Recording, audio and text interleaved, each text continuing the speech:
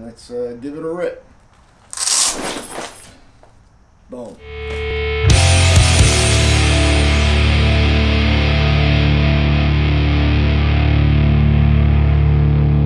Now we're going to unbox and set up your first responder bodyguard backpack.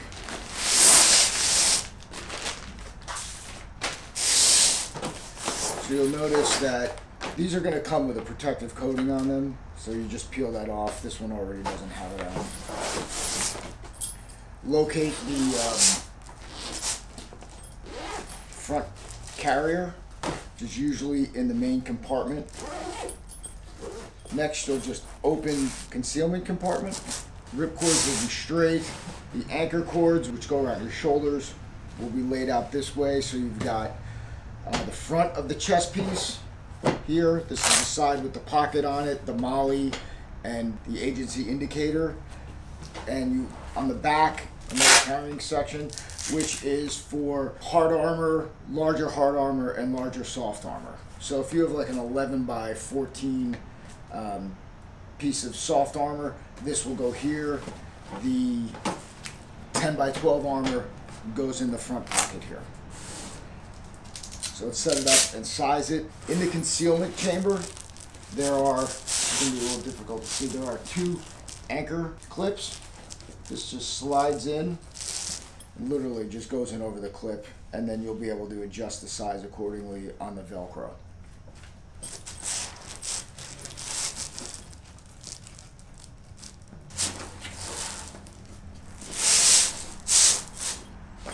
Now once it's set up, just get a test fit on it. So we just flip this little bad boy over, stand up, and make sure everything is loose and open.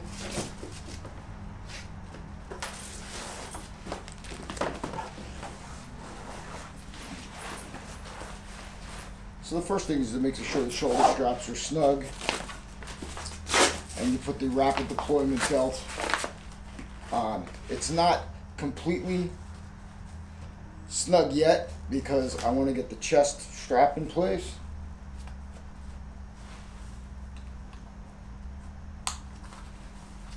Good. Okay, now there's a retention loop on here. Just roll this bad boy up. Wrap them here. Good. So again, nice and tight. So on this particular model is made to be put on and deployed in a hurry. That's why we have this rapid deploy belt. Now we want to check the fitment, make sure we're covering our chest. That's it. This thing is, again, it is like no fail delivery hit. So now once this feels good, we'll load it up and give it a test pull. Loading up the front carrier. You just want to make sure that everything gets folded in here nice, just so that there's no snags. But to be quite honest, I've stuffed this thing in here and deployed it. So once you're here, we just pull the straps just to make sure that they're folded. The rip cords just go right over the shoulder straps.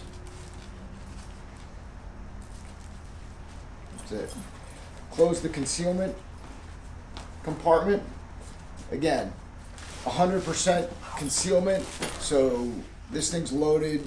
You don't know, you're not going to be able to see what's in here. You know, whether you have a firearm attached to it, the armor, anything. Now we put it on. Good. Now, once this is sized, I like to do the chest piece first. Snug on the shoulder straps, and then put the rapid deploy belt on. Then give it another snug.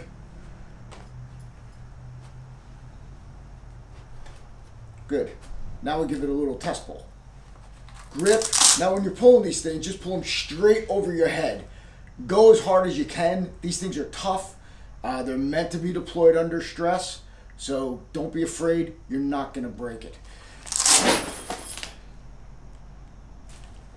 That's it. Automatically, as soon as it strikes the rapid deploy belt, it stays in place. You can jump around, move around. It's not it's not going anyplace. Now we'll load it up with some water.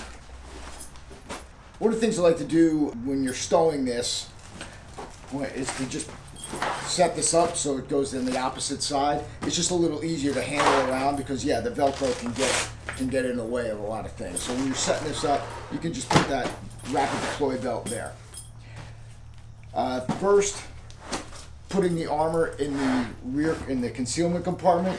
So you get protection front and back. Inside there's a pocket.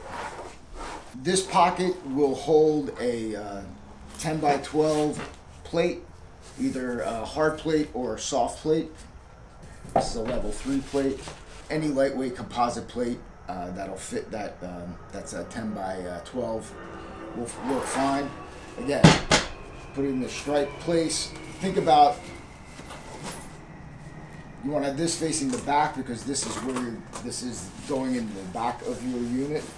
It slides right in the pocket down in the concealment chamber.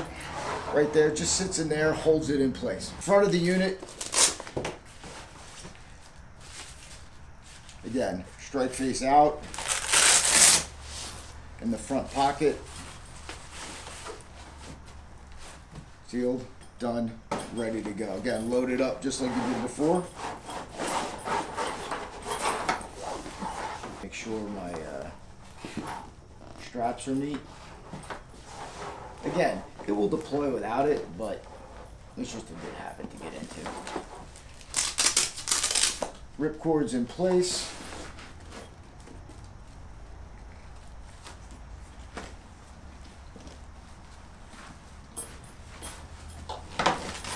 Now, get on the unit.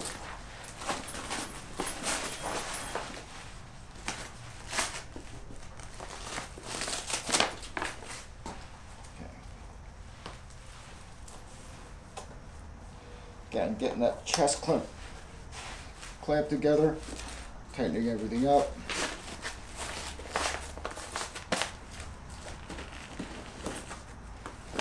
Good. Now we're loaded up, and let's give it a rip.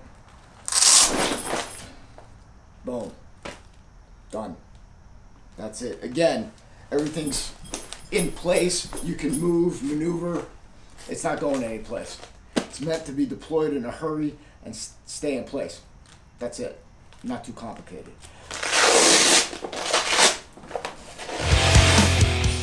Next, we're going to load up the hard armor.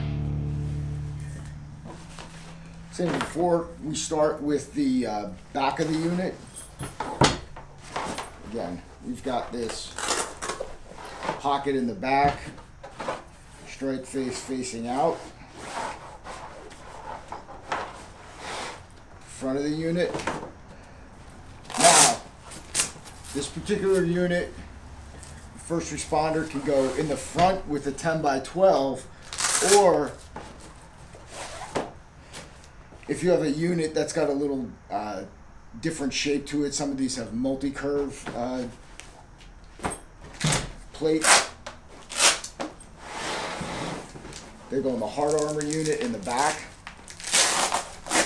which is just a pocket here. Again, strike face facing forward.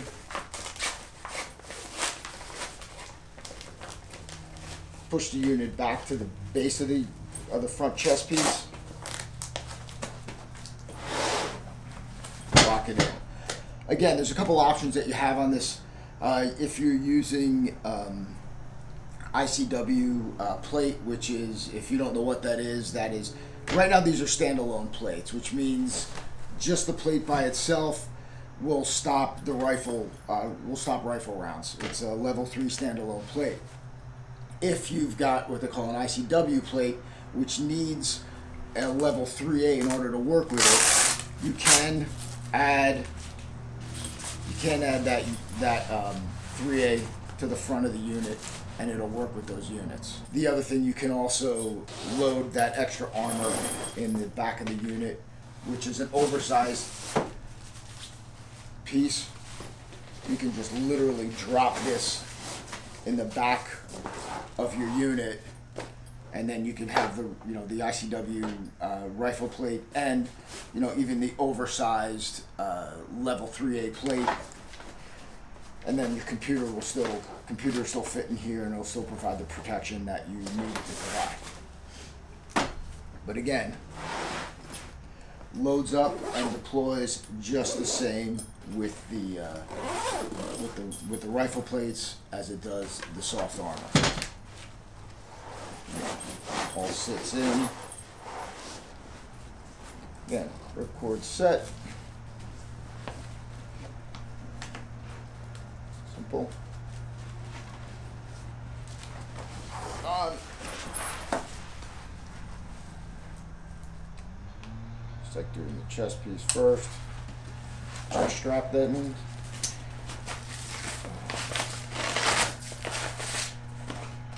Good.